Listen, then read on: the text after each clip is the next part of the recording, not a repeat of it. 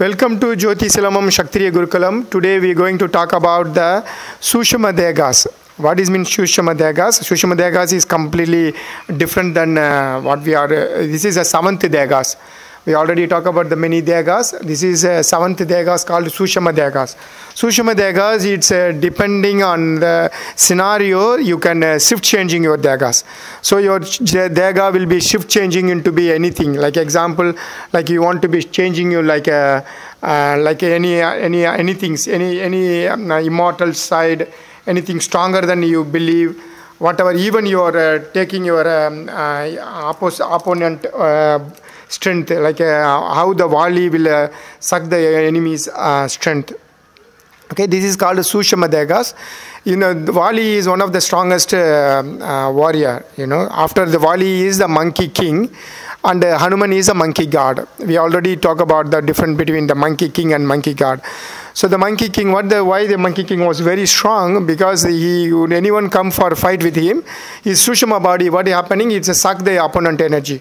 So he can shift changing his energy all the time, shifting his energy. It depends on that scenario. That is called Sushma dhegas. And Sushma dhegas, you can't predict the body. The body will be predict the opponent and then they react themselves. So that is a type called Sushma dhegas. Is a different. This dhegas is work from the mind and the heart.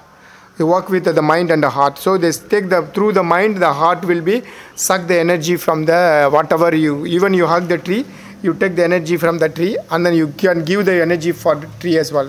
So Sushma dhegas, you are converting your body also like a tree. You convert your body like other humans. So like a mutating everything comes under to you is a mutating body. That's a good word.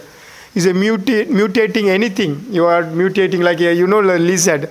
The chameleon lizard. Lizard can mutating the camouflage on the tree and anything.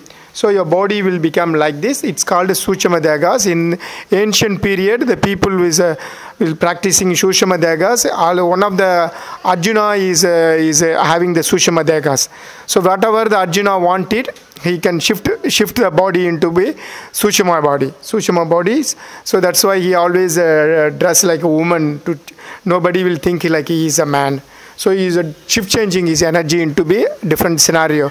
So this is a very, very difficult scenario learning. Doubt about the Sushma body, you can write the comments. We can talk about the second part 2. We can talk about more detail about the Sushma Sariram and Sushma dhegas.